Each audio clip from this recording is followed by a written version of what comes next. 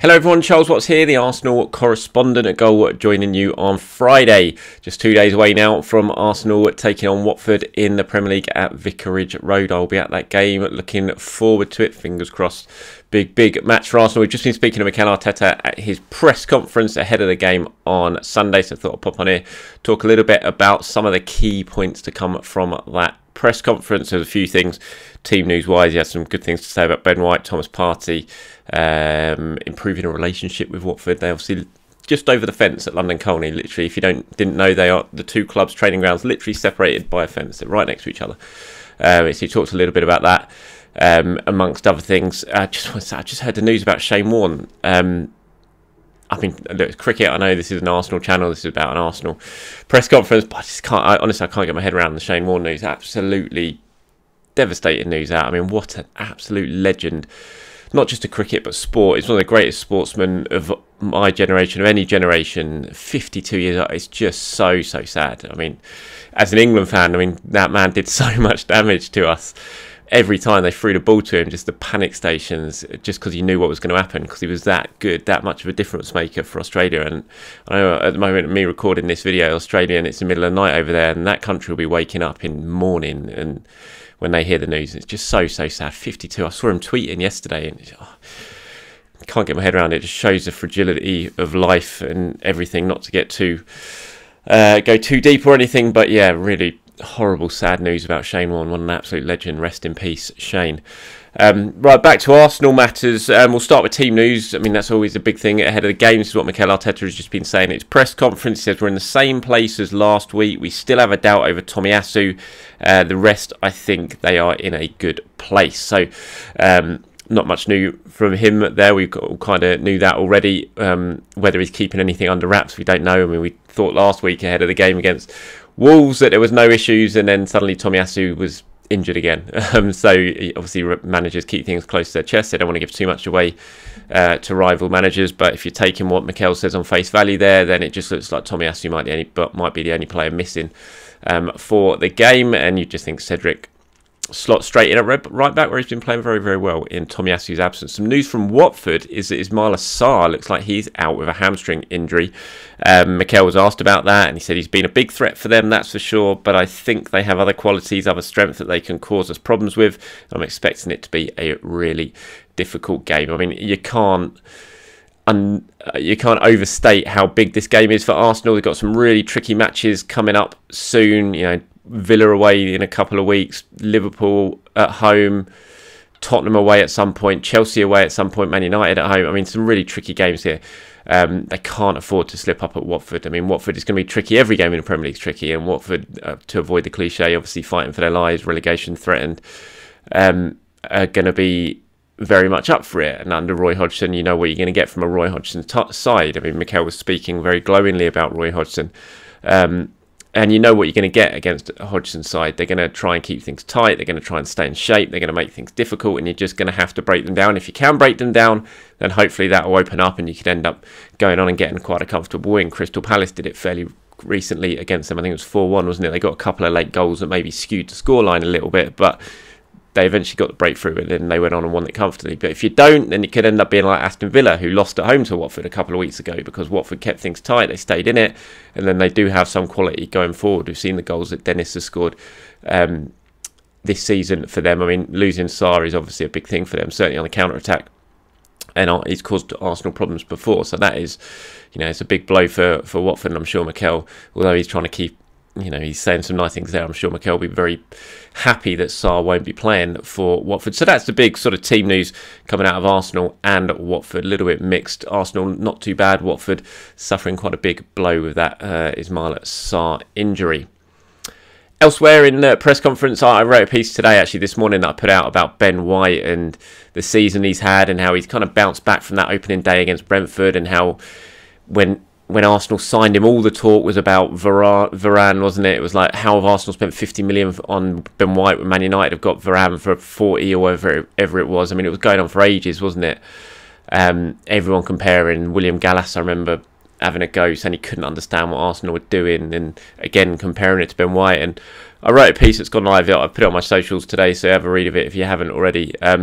Looking at the season Ben White's had, how he sort of coped with that scrutiny of the price tag and everything like that. And Mikel was actually asked about Ben today, and he said he's had a brilliant season, how quickly he's adapted, how quickly he's been able to handle the pressure with the number he is wearing, the price we have paid. He's been great. Obviously he's wearing the number 4 shirt at Arsenal, which is a fairly significant shirt, certainly in the modern era when you think of Patrick Vieira. So you sort of taking on the number 4 shirt, you're immediately going to have that sort of just be known for that number, the Patrick Vieira number. And you know, I think Ben White's been great. I spoke about it yesterday. I was talking about who my player of the season would be if the season ended now, or you had to vote for it now. Who would your Arsenal player of the season be? And I said it'd either be Ramsdale, Smith Rowe, or Gabriel. And I stick with that, but I do think Ben White is very, very close to being in there. I love watching Ben White, and I think his potential is absolutely frightening. You think this is only his 2nd season in the Premier League. He's not even had 2 full seasons at this level yet. He's still young. Potential-wise, he's absolutely frightening the way he's playing already. He's just going to get better and better as he gets older. He's the exact sort of player that Mikel Arteta loves. You know, he's comfortable with the ball on his feet. Technically, he's good. He's brave. He doesn't mind coming out with the ball and, you know, sort of breaking the lines. I mean, that's a big reason why Arsenal signed him. And yeah, I think he's been great, Ben White, and I'm not surprised Mikel is saying those sort of things about him, because he's clearly very, very happy. And I know a lot of people, whenever you talk about Ben White, then other people will sort of throw back, well, what about Saliba? What's going to happen with Saliba? And you know, it's a nice problem to have, isn't it? And also, you look at the top clubs in the world; they all have 3 or 4 top centre backs. Just because Ben White and Gabriel are firmly established as Arsenal's first choice centre backs right now, it doesn't mean that there's no way in for Saliba. All these top clubs have look at Manchester City, Stones, Diaz. Someone else, I've totally forgotten who their other centre-backs are at the moment, but it's more than 3, isn't it? It's more than 2, isn't it? You look at Liverpool with Konate, Matip, Van Dijk, you know, all these players, all these clubs have got more than 2 good centre-backs, so there's no reason that just because Arsenal have got Gabriel and Ben White, it means it's the end for William Saliba. Far from it. You know, I very much hope that William Saliba comes back and can compete with those 2, and if he gets his chance, he comes in, he keeps one of the other 2 out, and that's just how squads improve. You need decent players, so I don't think just because Ben White and Gabriel are playing well, that means the end for William Saliba. Far from it.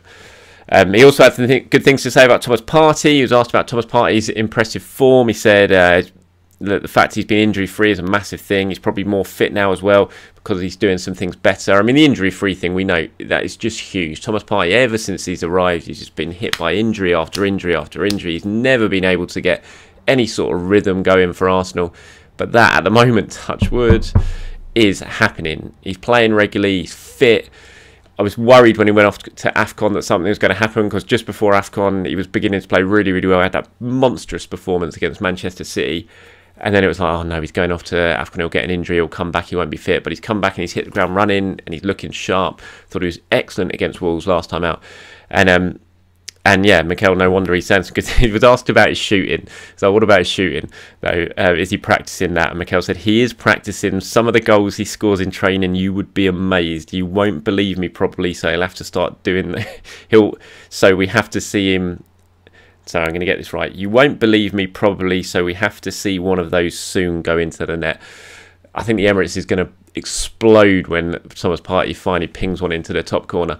And he can score goals, isn't it? You watch him in the warm-ups when he's doing shooting practice. He's constantly scoring and picking out the top corner. He does it for Ghana. His goal scoring record for Ghana is great. He scored a fair few for Atletico. Not loads, but he scored a few for Atletico. It's really bizarre kind of what's happened to him in front of goal when it comes to Arsenal. And you know, it's just been so wayward, hasn't it? It's becoming a bit of a running joke now, isn't it? But Mikel, as he's saying there, he's scoring them in training. I'm sure once one of those long-range efforts from Thomas Partey goes in, I guarantee he'll get a few more, and they'll start to follow. It's just this big thing that's been built up now, and I'm convinced when he gets one, he'll go on and score a fair few more. So just quickly on the improving a relationship with Watford, I thought it was quite interesting. He kind of mentioned it, and he said that Edu would be leading it and trying to sort of build up the working relationship between the 2 clubs. And he was asked, well, what does that mean? He said, well, it depends. At least open the relationship and explore possibilities that we have with our players, with their players. They are next door and we compete against each other. But as well, I think it's important to have a good relation. So, I mean, I don't know exactly what he means there, but it is quite interesting. It's like when he talks about their players and our players, would that be could you open up some sort of loan avenue, I don't know, or just behind the scenes games more regularly, who knows? But it does kind of make sense when you've got two Premier League clubs literally right next to each other in terms of training ground to improve the relationship a little bit more. And it seems like, certainly from what Arteta is saying, that that's something that he is keen to do. A couple other things from the press conference. He was asked about the PGMOL, which is obviously the Professional Referees Association type thing, and they have contacted Frank Lampard, didn't they, after the Manchester City Everton game at the weekend, when City were somehow not given a penalty for handball, and straight away Mike Riley rang him up and apologised to Lampard and blah blah blah. And Mikel was asked about that and whether he'd received anything yet, and he said no phone calls from him. Obviously there are talks planned between the PGMOL and Arsenal over decisions that have gone against Arsenal this season. Mikel Arteta has gone on record and saying he wanted to have those conversations. It does look like those conversations are going to be taking place now. And he says, is anyone's apologised to you? He said, we are always in touch with them. It's great because after the match we can all be honest and get the replies you want, but we cannot affect the game. I'm not sure really what that meant. But yeah, I think we'll all want to see. We'll all be interested to hear once these conversations do happen exactly what was said. And that's about it, really, from the press conference today. Though they were the main kind of headlines from what we saw. Nothing too groundbreaking. And fingers crossed that the team news that Mikel was talking about rings true and stays true, and Arsenal do just go to that Watford game without Tomiyasu. I know he called him a doubt, but I can't imagine he's going to play. I'd be very, very surprised even if he does, even if he has started training, which we don't know yet. If he has started training towards the end of the week, I'd be very surprised if you throw him straight back in. You just need to, as I've been saying constantly, it feels like constantly with him, you've got to sort of ease him back in, and they were doing that before he had this setback with the other calf injury, and I'm sure they'll do it again once he is fit. And as I said, Cedric's been playing so well recently, it's not a major issue, although Watford, you know, they are quite a big, tall, physical side. They'll certainly look to take advantage from set pieces, that sort of thing. I think I saw Musa Sissoko score from a set piece for them last time out.